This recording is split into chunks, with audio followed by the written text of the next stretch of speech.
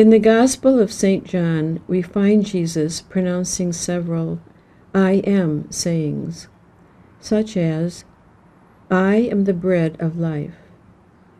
I am the light of the world. I am the good shepherd.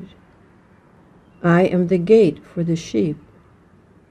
I am the resurrection and the life, to name a few. In this Sunday's Gospel, on May 15th, Jesus announces, I am the way, the truth, and the life. I understand Jesus to be telling us that he is the path for us to follow. He is the truth that will never lead us astray. He is the life, and therefore he would never lead us into dangerous and life-threatening situations. These words comfort us when we are in difficult situations. Therefore, may we never doubt the love and care that Jesus has for us, and may we never stray away from him.